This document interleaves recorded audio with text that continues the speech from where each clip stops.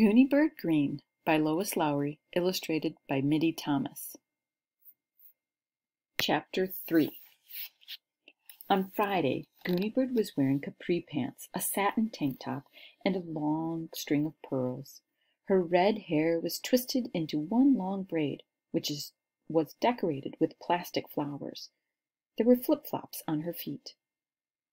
"You look beautiful," Keiko said to Gooney Bird in an admiring whisper. "Yes, I know," Gooney Bird replied. "Thank you, Keiko." She walked to the front of the classroom when Mrs. Pigeon told her it was time. Malcolm was back in the classroom. He was at his desk, writing, "I will never put anything in my nose," 100 times on a piece of lined paper. The nurse had told him to do that. She said it would keep his hands busy. "How come Gooney Bird gets to go to stand in front of the class?" Malcolm asked. "Shh!" everybody except Felicia Ann said to Malcolm. "Listen." "Today," Gooney Bird said, "I have a very exciting story to tell you. In my story, there's a long journey, a mystery, and a rescue." Mrs. Pigeon, seated at her desk, had begun correcting some spelling papers. She looked up. "Listen, second graders," she said. "Hear the different things that Gooney Bird is putting into her story? That is what good storytellers do." Gooney Bird listened patiently to the teacher. Then she stood up straight and did some breathing exercises. Finally, she took a deep breath and looked at the class. "I am ready to begin," she said at last. "The title of the story for today will be How Gooney Bird Came from China on a Flying Carpet." "Just like Aladdin," Fairy Tuckerman said in a loud whisper. "Fairy, pay attention, please," Gooney Bird said. "I like to have absolutely all eyes on me." Then, when the class became silent, all except Felicia Ann, who had been silent all along, and almost all eyes, even Mrs. Pigeon's, were on her, she began. How Gooney Bird Came from China on a Flying Carpet. Once upon a time, just last month, Mr. and Mrs. Greene decided to take their little girl, Gooney Bird, and move away from the place where they had always lived. They had always lived in China, but now Mr. Greene had a new job, and his new job was in Water Tower. "That's here!" Chelsea said aloud. "I live in Water Tower!" Gooney Bird stopped talking. She arranged her pearl necklace so that it was draped over one shoulder. "Me too," Tricia said. "We all live in Water Tower," Ben pointed out. "That's why we go to Water Tower Elementary School." "Class," Mrs. Pigeon warned. "Mrs. Pigeon," Gooney Bird said politely, "let me take care of this." "Children," she said in a firm voice, "I cannot tell a story if I am constantly interrupted. There will be time for questions and comments. Please raise your hand if you want to say something. It is very distracting for me if you call out." "Sorry," Tricia said. "Sorry," Chelsea said. "Sorry," Ben added. The class waited. Gooney Bird looked at them all sternly. Then she did some breathing exercises and began again. They had always lived in China, but now Mr. Greene had a new job, and his new job was in Water Tower. So they packed carefully. It took many days. First, Mr. Greene had to pack his 43 sets of false teeth. Then, Mrs. Greene had to pack her dancing shoes and her bathing suits, and Gooney Bird had to pack all of her belongings, which included a money collection. Finally, their furniture was loaded onto a moving van, and the Greene family waved goodbye as the moving van drove away from China and started its journey to Water Tower. Gooney Bird stopped. Every child in the class had a raised hand, and even Mrs. Pigeon was waving her arm. "I'll have an intermission now for questions," Gooney Bird said. "Chelsea, yours first." "Why did Mr. Greene have 43 pairs of false teeth?" Chelsea asked. "The false teeth are not part of the story," Gooney Bird said. "Malcolm?" Malcolm had looked up from his "I will not put anything in my nose" paper. His eyes were very wide. "Tell about the money collection," he said. "That's another story," Gooney Bird said. "Beanie?" "When are you going to tell about the prince and the diamonds?" Beanie asked. Gooney Bird thought it over. "On Monday I'll tell it," she said. Now, there's time for one more question before I continue. Mrs. Pigeon, did you have your hand raised? Mrs. Pigeon nodded. Gooney Bird, she said in a nice voice, you have an amazing imagination, and we think you are wonderful at telling stories, don't we, class? She looked around, and almost all the children nodded. But I want to be certain that the children understand these are made-up stories, so I want to point out, my stories are all absolutely true, Gooney Bird said.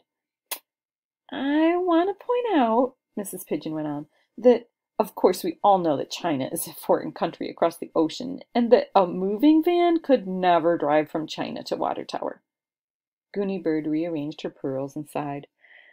Mrs. Pigeon, she said, why don't we take a few minutes for research?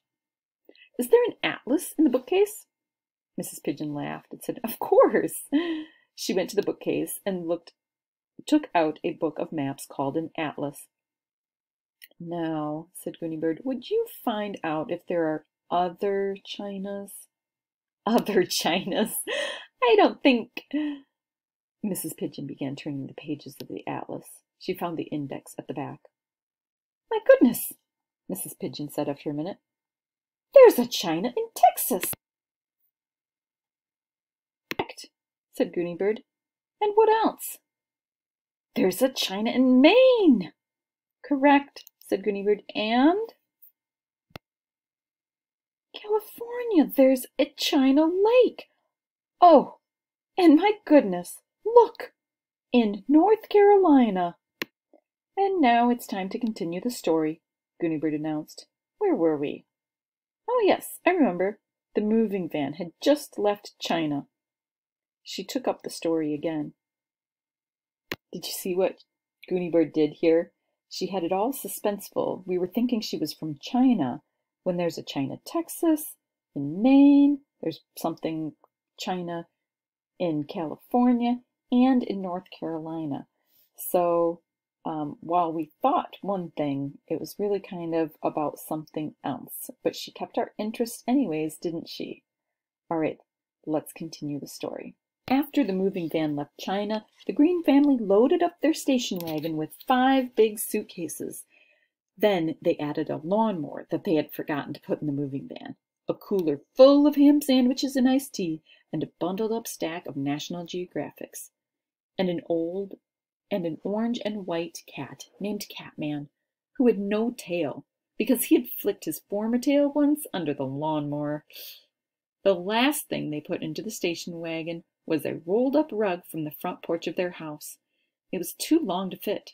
They tried it sideways and folded and upside down, but it still wouldn't fit. Let's leave it behind, Mr. Greene suggested. But Mrs. Greene began to cry. It was my mother's, she said.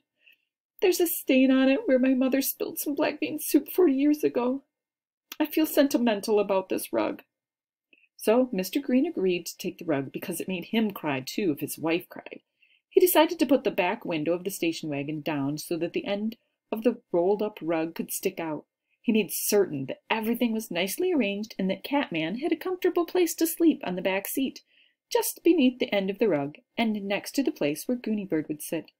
Mr. Greene and Mrs. Greene and Gooney Bird Greene all got into the car and drove away from China, starting their long journey to Water Tower. They drove for many, many hours. They ate all of the ham sandwiches and drank all of the iced tea. They stopped to get gas. They went to the bathroom. They played the car radio and listened to news and operas and football games and talk shows about love relationships. Suddenly, Gooney Bird glanced down and noticed with dismay that her beloved Catman had disappeared. She looked around the floor of the back seat, but Catman was not there. She heard a small sound like a purr coming from inside the rolled-up rug. She knew that Catman had entered the rug. He probably found it warm and dark and cozy place. But Gooney Bird was worried about Catman. She decided to try and get him out. She reached into the rolled-up center of the rug, but he slithered away, beyond her hands. She looked at the back of her parents' heads, wondering if she should tell them about the problem with Catman. But her mother was dozing, and her father was driving, watching the road carefully and listening to a radio program about whales. So Gooney decided to wiggle into the rug herself to rescue Catman. "Oh no," Keiko cried. "I'm going to faint." "Shh," the other children said. It was dark and dusty, and a very tight squeeze inside the rolled-up rug. But Gooney wiggled inch by inch toward Catman. Catman slithered away inch by inch. She could see his glittering eyes as he backed away from her hands. Gooney was determined to rescue him. She continued forward. Suddenly, an amazing thing happened. Even though Gooney was not very large and did not weigh very much, and was not wearing her heavy diamond earrings from the palace that day, her weight inside the rolled-up rug caused it to tilt. At that moment, Mr. Greene leaned forward to change the radio station, and the car went over a pothole in the road. The rolled-up rug containing both Catman and Gooney slid out of the back of the station wagon and flew through the air before it landed at the side of the road in some thick grass beside a fence post. A cow chewing on a purple flower looked curiously at it and then wandered away. The station wagon drove on, around a curve in the road. Slowly the rug unrolled. Catman's fur was standing on end, and if he had had a tail, his tail would have been sticking straight up in the air. For a moment, Catman stood still, looking at Gooney. Then he ran away very fast. Gooney sat up. She was not entirely sure what had happened, but she was not hurt. She simply wondered where her family was, and her cat, and the car. Other cars stopped, and people got out. Many people offered her a drink of water from their bottles of Evian, but Gooney wasn't thirsty. After a while, a police car with a flashing light came. A TV reporter came, and a cameraman. While the policeman talked on his radio, the TV reporter, a woman with very large hair, interviewed Gooney and called her the girl who had a flying carpet ride. In the interview, Gooney described Catman and asked people to call the station if they found him, but she never got Catman back. Eventually, the police car took her to her parents, who were both crying at the gas station 4 miles down the road. When Gooney and her parents were finally reunited, everyone, including 2 policemen, a TV reporter, and the gas station owner, hugged and kissed and did the tango.